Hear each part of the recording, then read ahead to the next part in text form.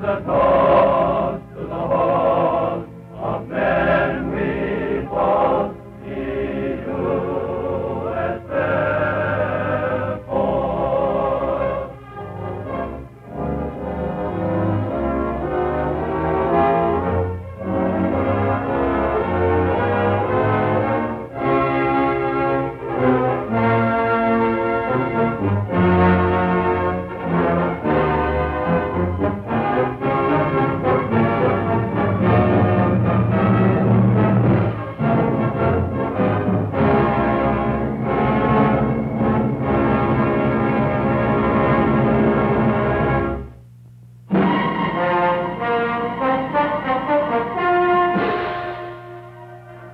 November 8, 1942, the Mediterranean.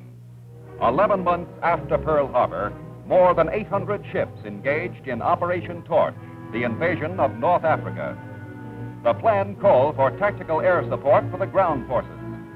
Some of the air units were ferried from England and the States by carriers. We had 70 Warhawks on a U.S. flat top, 25 more on a British carrier. We liked this plane. The Curtiss P-40 could carry a 500-pound bomb as easily as a belly gas tank. It was both a fighter and a bomber. Now, inspired by Doolittle's Tokyo raid, land-trained fighter pilots, because their planes were urgently needed, were risking carrier takeoffs to get to Morocco. At 2- and 3-minute intervals, we raced down the short deck and grabbed for air. Felt like someone pulled the runway out from under us awful fast. We cleared the decks and buzzed the carriers for luck. Then the entire group, led by Colonel Bill Momeyer, headed for the already battle-scarred landing fields of French Morocco. General Eisenhower came up for a look-see at our forward command post. Allied forces had rolled over the opposition and moved halfway across North Africa, only to grind to a halt because of weather and the lack of supplies. We were almost within sight of the enemy's big supply ports in Tunisia. However, logistics and mud dictated the decision. On General Eisenhower's order, positions were consolidated and the attack was postponed indefinitely. The mountains, the roads, even the air seemed to ooze with 6 weeks of steady rain. No motor transportation. Wheels went no place. Only a few meager supplies got through. For once, like the foot soldier, air support, the umbrella for our ground forces, was stuck in the mud. The enemy was in much better shape. They had hundreds of planes operating from permanent all-weather fields. Their veteran, battle-trained Luftwaffe was sure of easy victory over inexperienced American air units.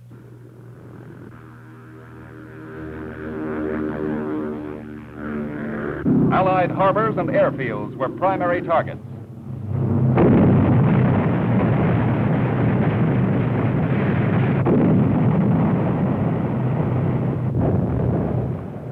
Air defenses were weak, open for Stuka dive bombing and strafing.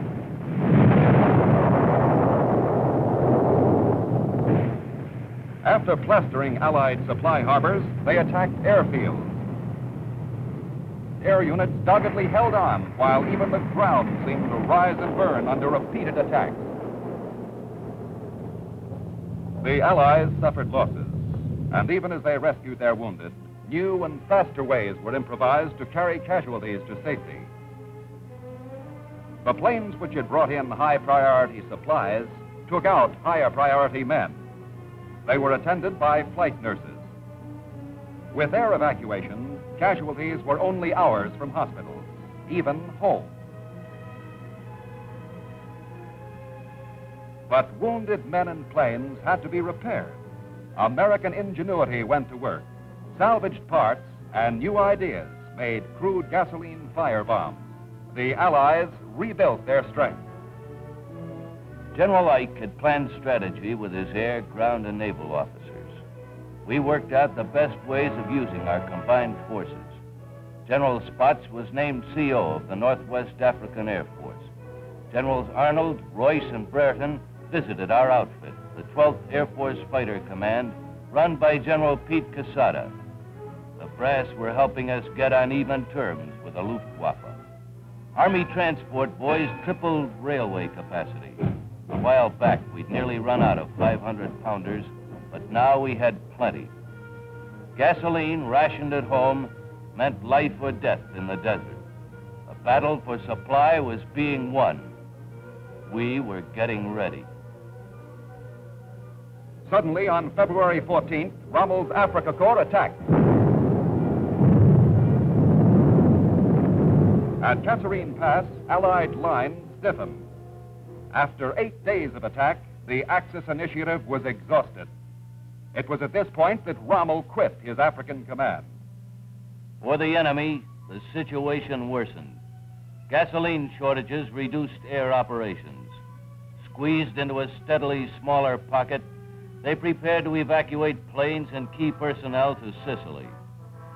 About 20 men could escape in a Junker 52. High above them, the Allies watched and waited. Something big was coming. The German escape plan was put in motion. Near Tunis rose a group of more than 30 heavily armored Me-109 fighters. They were to escort a large fleet of slow-flying 52s.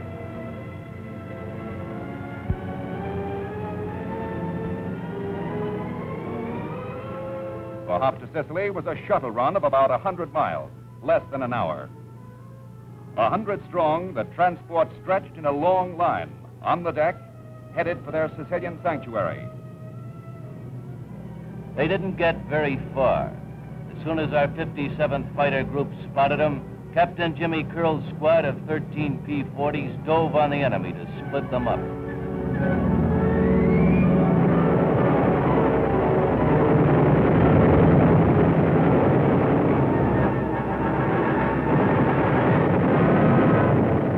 We had been chasing Germans since July 1942, but we never had a chance like this famous afternoon.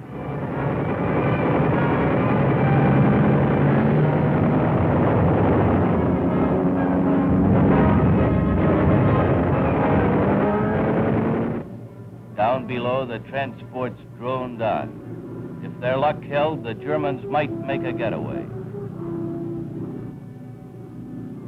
Their luck ran out.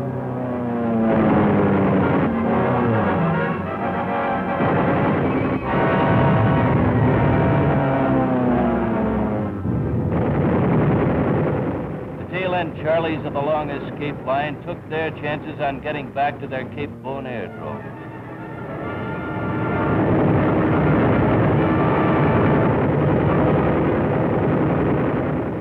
Some of them made it, the hard way.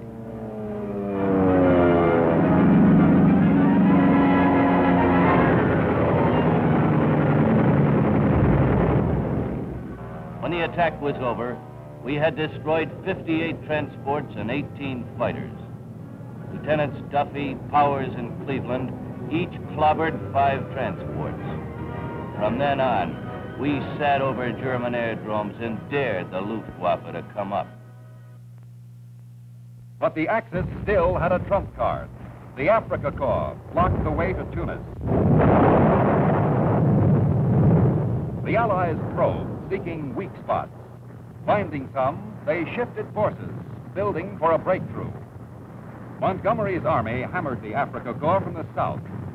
Allied artillery tried to give the ground forces a toehold on the corridor to Tunis.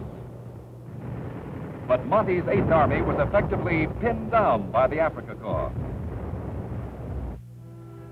On the morning of May 6th, they called for tactical air support.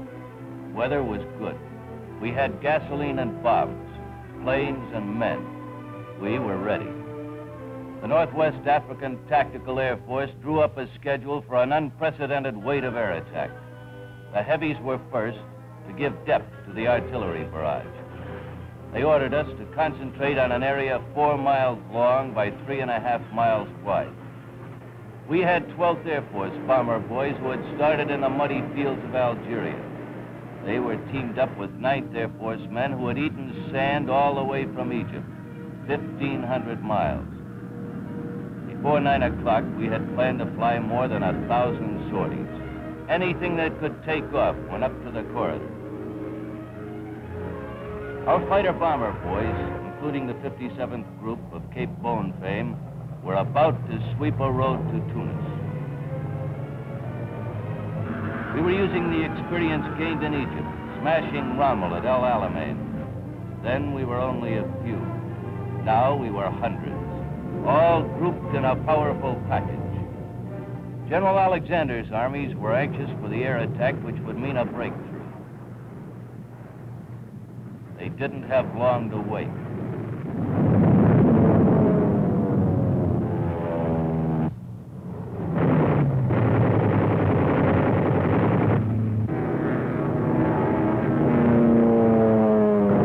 We blasted a channel from Medjez El Fab to Tunis. In 2 hours, tanks and infantry had advanced as much as a mile. Resistance began to crack.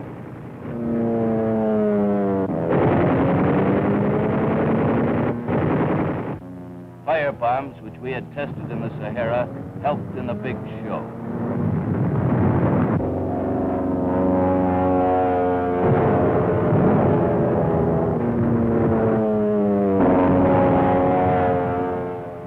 The Germans, realizing their desperate situation, retreated to make a last-ditch stand. Finally, the Allied armies broke through. From here on, Alexander mopped up with fire.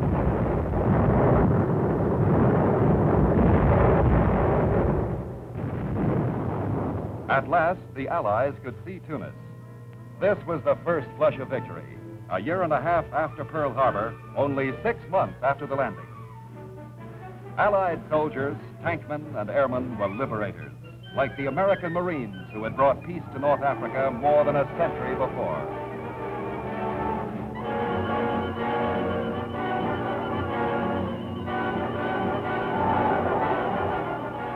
There were salutes to liberty as tyranny disappeared. The citizens of Tunis cheered the crusade for freedom, but now had a new champion, Allied air power. 250,000 prisoners proved that Nazi invincibility was a myth. In the German defeat, we learned the strength of joint unified command. Allied air power had destroyed enemy planes, guns, and ships, which paved the way for the final destruction of Hitler's once proud and powerful Afrika Korps. As designer of the Tunisian victory, General Eisenhower reviewed the United Allies who were at last upon the march.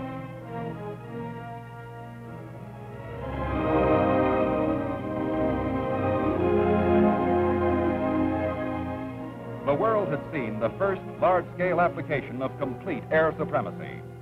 We had battle-tested and developed tactical air support for our ground forces.